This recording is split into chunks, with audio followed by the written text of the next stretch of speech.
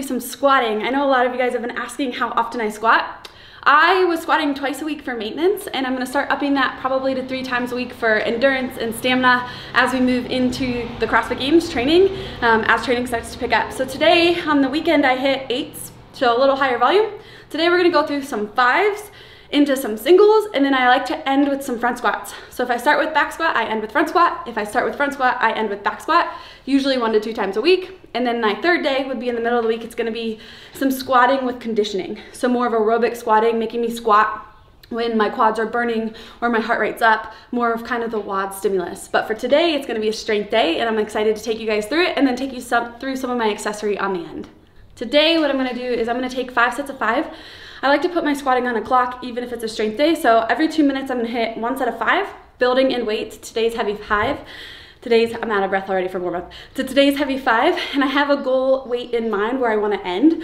So I'm gonna shoot for that. And then from there, on the next, when I would hit my next set of 5, which would have been 6 set, I'm actually gonna start singles. Every minute on the minute, 1 single into a heavy single for the day, just to start to prep my CNS, get a little bit of loading on the back. I haven't been hitting heavy singles because for me, kind of knocks my CNS down, but I definitely need to make sure my legs are strong and they're ready to go as we start prepping for the CrossFit Games. So for my jumps, I like to plan out where I want to end, and I think it's super important to make sure you don't over jump your last jump. So what that means is I just made a 20-pound jump. So I'm jumping from 205 to 225. I will not out jump that. So there's no way I'll go from 225 to 255 because that's a 30-pound jump and my CNS won't be ready for it. So I'll keep all my jumps at 20 pounds, and I try to calculate that when I start to make sure I don't start jumping 10 pounds and then think, oh shoot, I'm not gonna get to my number and have to make a really big jump. So I'd rather take bigger jumps in the front, and then I can make that jump smaller at the end if I'm feeling good and I'm closer to my number than I was hoping to be towards the end of the sets.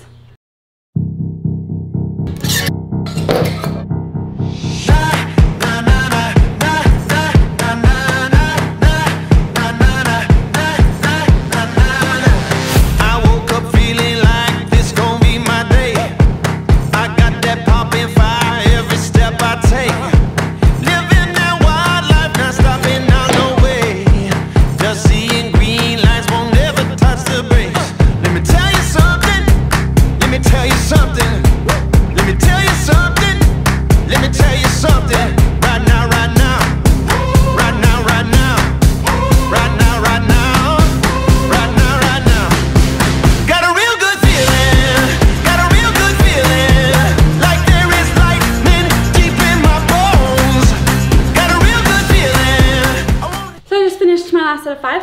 I've got 25 seconds before I go right into my singles, so no extra rest.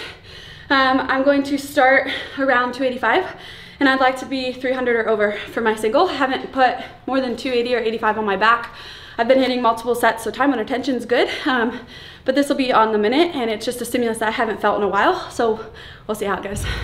Oh, I got a real good feeling. Got a real good feeling. Like there is lightning deep in my bones. Yeah, I got a real good feeling. I won't hit no ceiling. I'm going higher than I've ever known. Yeah, I got a real good feeling. Hey, I made it.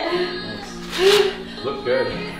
I got a little stuck, but nothing ever felt like it went. So I'm pretty happy with that. That is 315, so 95%. My best is 325, and I've only hit that once. And I haven't done singles or anything heavy. I've been doing 8s and 6s and 5s. So I think that shows you time under tension does so much for you. You don't necessarily need to be building to a heavy single, because that's what hurts your joints the most. All the banded stuff that we do, all the accessory work is really paying off. So I'm super pumped. I'm gonna take a 1-minute reset. Now I'm gonna work 4x3 front squat at 90%. I think, I gotta look, maybe that's wrong, but whatever I just hit on my back squat. So this will be spicy. All in all, it was a really good squat day. Sometimes mentally, when you see the numbers or the things that you wanna hit, can be a little bit like, not daunting, but intimidating. And I feel that way sometimes all the time, actually a lot. So it's like, okay, I know I can do this. Don't let my mind talk me out of it. So if you guys ever experience something like that, definitely just go off of how you feel. I had not a great day on Friday, and today was awesome. So you also have to take into account how much have you slept, how much water have you drank, are you tired, are you stressed outside of the gym? All of those things go into how you feel when you train. So make sure, don't beat yourself up if you don't have a great day, and then also celebrate the days that you do have a good day. So I'm super pumped about today. It went really well. I like doing the front squat and the back squat. It just helps you train one of the lifts when you're tired. So I hit all of my back squatting and then I went into front squats, and normally a weight that isn't super heavy started out pretty heavy on my first set, and then I slowly got my legs back under me, and that reminds me of a Metcon. When you're doing a speed clean ladder and you've already done all of these reps and you get to the heavier bar, sometimes you've just got to get a set out of the way and then your legs start to come back, and that's kind of what these remind me of. So I really enjoy pairing the two together. It's just a different stimulus, and I think it helps build really strong legs, and IBEX training also believes that, so that's why they give it to me. So I do it. I like to end heavy lifting with accessory for my posterior. So if I lifted and focused on my legs, then I also focus on my lower for posterior and accessories, things like that. So today I'm gonna do hip thrust. I had to think. 10 to 12, you wanna go heavy. So I really like to do, especially after squatting, a horizontal push for the glutes. So horizontal pushing strengthens your glutes a lot. So you'll see me doing a lot of the single leg elevated banded hip thrust or barbell hip thrust. And then I'm gonna go into single leg work, banded Bulgarian split squats, more just focusing on one leg at a time. It's not about the weight that I have because it's gonna be band resistance. And then I'll do a set of 20 death march, just kind of around my garage, focusing on hamstring activation. And that again is single leg at a time. So even though I'm walking, I'm isolating one leg each rep. And that feels usually really nice on your hamstring, creates good blood flow, and then it also helps protect your joints and keep you healthy after you've gone over some heavy lifting. When I do these, you can buy a pad for your hips. I just don't have one here.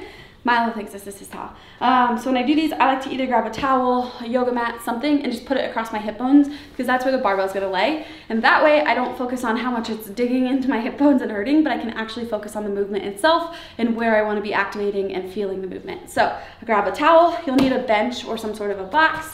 You're gonna come down to your butt with your back just right against the bench. From here, I like to roll, so I use the rough meets the smooth as my gauge. Try to center that right over my hips, rolling it onto my body. And I do clip the bar. I always notice that if I don't, the plates tend to slide. So I like to clip my bar, elbows back on the bench. From here, I'm just gonna get my feet set so I can dig my heels into the floor, take a breath, bracing. I'm gonna lift my hips to get my back on the bench. Now you can take your arms, and I like to hold my hands right at my side just to evenly balance the bar across my body.